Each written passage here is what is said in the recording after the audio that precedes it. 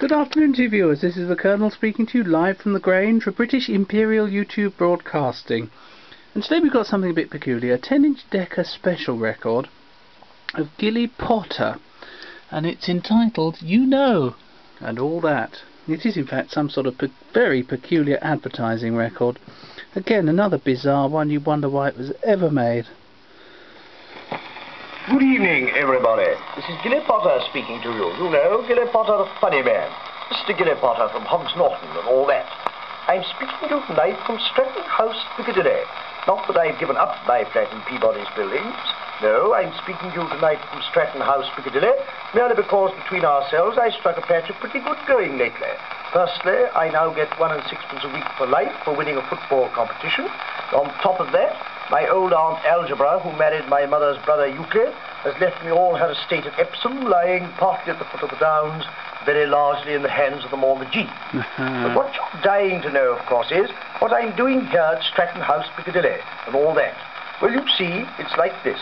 Last night I went down to consult my medical man, and after I told him my symptoms, listened to his usual temperance lecture, waited for him to wrap up the pills, all that, his last injunction to me, before the policeman told him to move his stall further away from the curb, was get out into the country, or get out of the country.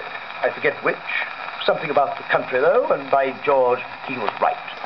Now, there are several ways of getting into the country.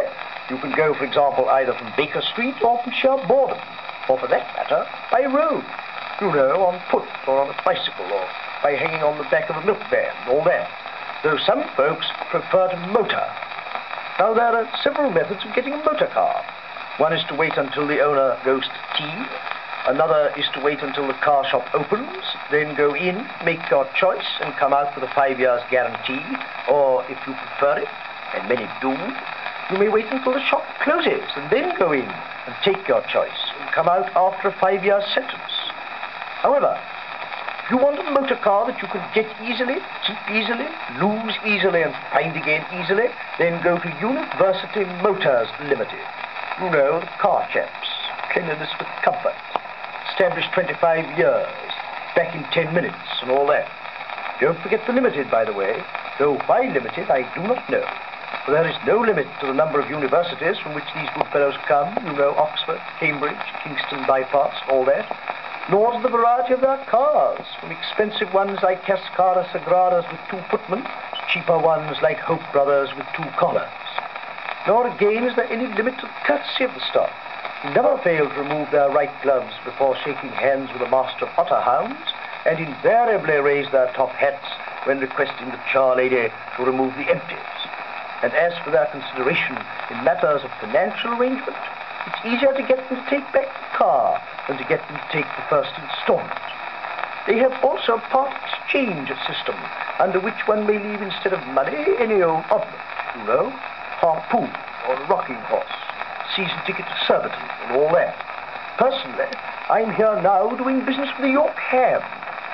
In short, you'll find them typical varsity men without a spot on their clothing to give a clue as to the nature of their last meal. And as to their appearance and address, I can vouch for the former and give you the latter, which is University Motors Limited, Stratton House, Piccadilly. Well, so long, everybody. Good hunting. Remember me to the wife.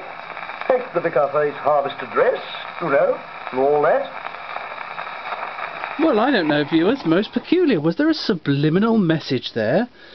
Kingston bypass, Surbiton, Hope Brothers? Was this an advert for the great man, Mr. Hope, the gramophone dealer? We shall see, viewers. Goodbye.